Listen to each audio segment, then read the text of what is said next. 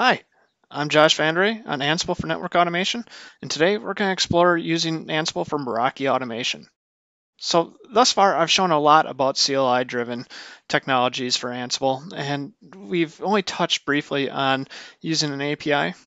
So I'm going to take a look at Meraki a little bit with you. One, Meraki has an expansive amount of Ansible modules for taking a look at your networks, wireless, and VLANs, etc. Two, this may also help give an example of what other solutions may look like that have an SD-WAN-like functionality that are API driven and have Ansible modules. So let's go ahead and dive right in. So at the end of the session, we're going to have gathered organization and network information from the Meraki dashboard. We're going to set up Meraki VLANs with Ansible, and then we're going to manage Meraki wireless networks. We're going to create and delete SSIDs at the same time. Before we get started on our demonstrations for today, I want to take a moment to take a look at the Meraki modules on the Ansible doc page. Go into your favorite browser and your favorite search engine and search Ansible network modules, and you'll get taken to the page, and then do a browser find for Meraki. Here you'll find a whole expansive list of their modules that are continuously expanding. I remember just a few years back, it was minimal, just a couple items. So taking a look here, you've got Meraki admin. I really like using Meraki device, network organization. SNMP is another piece that's kind of friendly to have used. You can dig into each of these for yourself. We're going to take a look at the VLAN, the network, and the wireless information here today.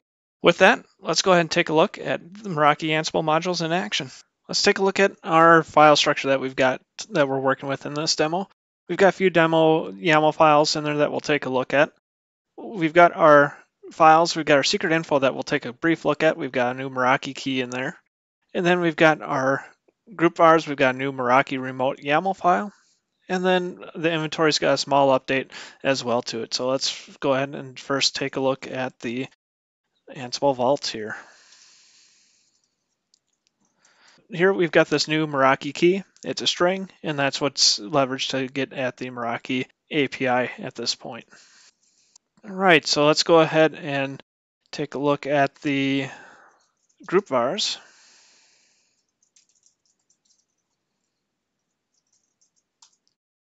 Here we've got our VLANs that we've seen before with a couple new keys here because they are needed for the Meraki API to work. We've got the subnet and gateway added for each of the VLANs.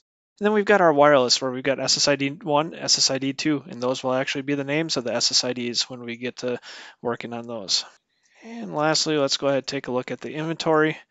We've got the Meraki _remote inventory, which is the Ignition Remote HQ1.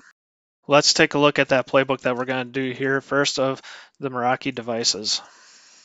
So at the first play here, we've got our host as Meraki remote, as we would expect here. Our connection is local because we're going to be doing everything from this machine and looking to do API calls. So that's going to be a connection type there. And then we have our vars files that we've seen before. The vars there is something else that we don't really use in this, but if you want to have a Meraki header set up where you need to have your content type of application JSON set. And then they're looking for this in the headers of x-cisco-meraki-api-key, and then the Meraki key. That's exactly what's set up for if you are actually using the URI module that we saw a few lessons ago. In our tasks, there's a new thing here, a block. So there's two ways that you can use blocks in Ansible that are both kind of handy.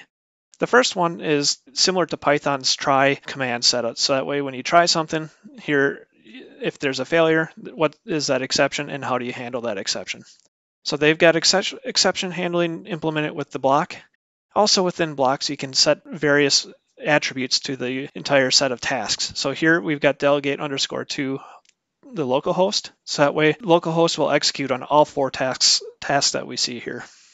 The debugs and what I actually call proper tasks on it. First task number one, we're getting our Meraki organizational ID. We're going to go ahead and use the Meraki organization where we just need an auth key and then query, and then we're going to save that. From there, we're going to go ahead and print that out, see what that looks like. Task number two is we're going to get a list of all the devices. So we're using the Meraki _device module. We've got our auth key set, our organizational name. Take a look here. We've got the variable from task one of Meraki org info. We're going into .data, and then the 0th item, because .data is a list, and we're getting the name so we can pass on the org name. Then the state is going to be query. We're asking for information. We're not creating new or making sure a network exists. That would be present, or deleting if the network were to be absent for a state. From there, we'll register that to Meraki devices, and then we're going to go ahead and print out all those devices.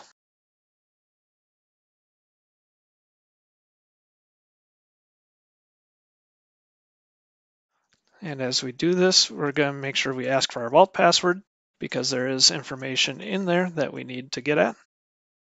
And then we'll go ahead and get through this and print all this information out. We've got our organization, we've got our ID name, and then we've got the list of devices, and then we've printed them. We've got a firewall that's an MX64. AP01 is an MR33, as is AP02. And then switch 01 is a MS220P. Let's take a look at the demo for the Meraki VLAN.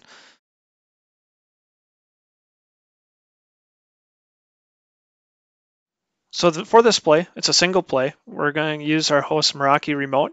Its connection is going to be local again. In our vars section, I've got a new one here of net_name. I didn't want to get into the Meraki modules for finding the network name that we're looking to use, so I've gone ahead and statically defined that. You can take a look a little bit more as well. So first task in the block again is making everything delegate to localhost. We'll take a look at that at the bottom. Task 1, we're getting our Meraki organizational ID. We need that for information. Task number 2, we're getting the list of VLANs. Here it's Meraki_VLAN. We're using an auth key, the net name of Josh V, the organizational ID, again, that we got from task 1, and then we're going to do a query. So that's going to be our pre-query. Then task 3, we're just going to go ahead and print out the length. How many of the VLANs are configured for the site? Then we'll go ahead and create some remote sites VLANs. So that on those remote site VLANs, you're going to have VLANs 2, 3, 100 added, and they'll have a name that go with them, a subnet, and the appliance IP, which is the gateway. So in the Meraki, the firewall appliance does need to have a IP address assigned to it. Then task 5 will repeat the get VLANs with the Meraki VLAN state query, and then we're going to save that to the Meraki_VLAN post. And then task 6, we're going to go ahead and print the length of it, and we'll see that it's different. We will run this through a second time, where you will get to see the actual execution that's idempotent, and it will not create it. It will have had 4 VLANs. I've already got one created for the Meraki environment. It needs to have one in general.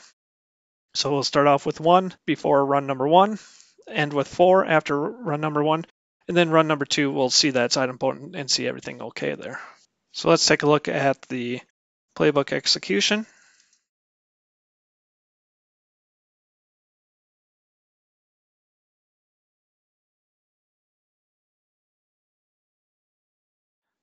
So play 1, running task 1, we've got our Meraki organizational information, and now we are starting to get the VLANs that exist. We currently have 1 VLAN that exists in the Meraki dashboard for the site.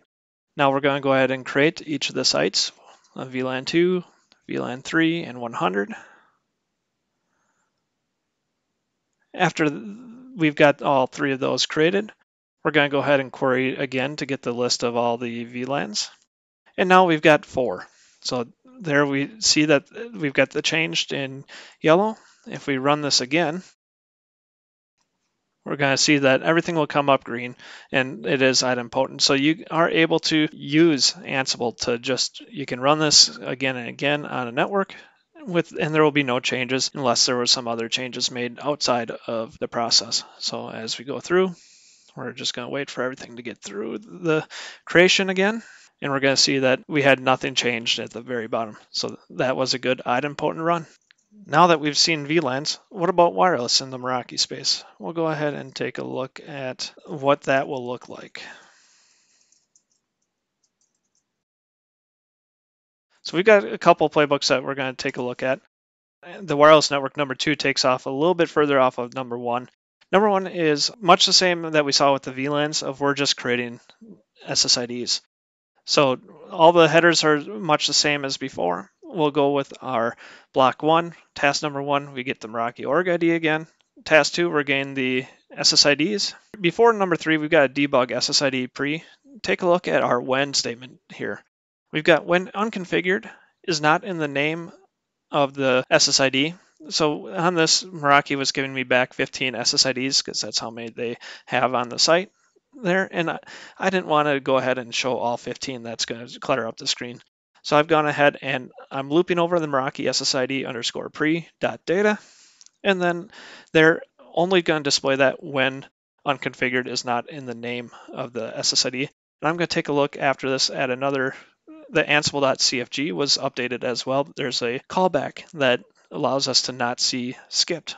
So that'll be interesting. And then task number 3 creates the new wireless SSIDs. Here we've got the Meraki underscore SSID, where the auth key, net name, org name is what we've seen before. State of present, the name is item.name, and then enabled is true. So that's going to be there, and we're looping over wireless. And I said I wanted to take a look at the ansible.config. Here at the very bottom, we've got display underscore skipped underscore hosts equals to false. By default, that is true. It's not going to display something when it's skipped. Kind of a nice handy callback, as they call it in Ansible. So let's go ahead and demo this playbook run.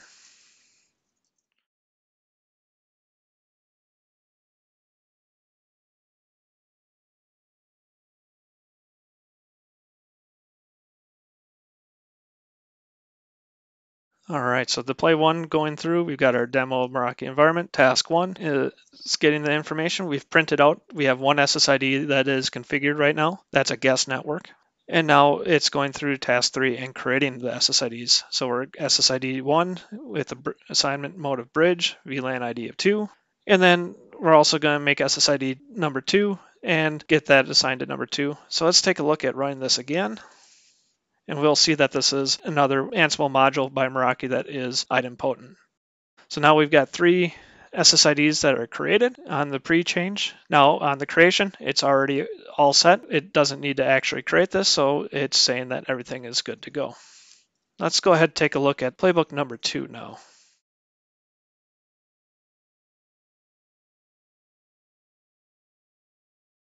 So in here, the first several tasks are all the same. Task 3 is showing the SSIDs before we add any.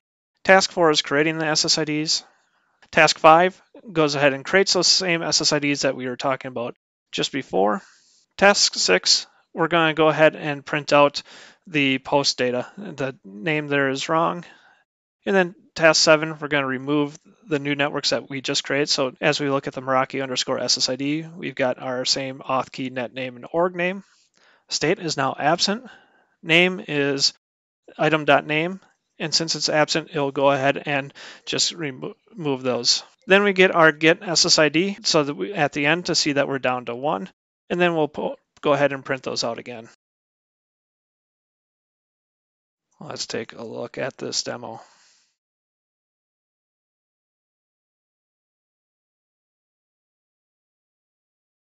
So we've got play 1 going to get the organizational ID. Right now, we still have those same number of SSIDs configured because we did not delete them after we ran them on the first demonstration. So we'll see the idempotency again, that we're going to be creating the wireless SSID. We print them all out. There are 3 of them there. We can see SSID 2. Now we're going to go ahead and remove those new networks. So we've removed SSID 1 and 2 from the environment. And then we go ahead and get the SSIDs again and print them out and see that we're back down to our 1. To review what we've accomplished today, we've taken a look at gathering organizational network information from the Meraki dashboard. We've set up Meraki VLANs using Ansible, and we've managed Meraki wireless networks with Ansible.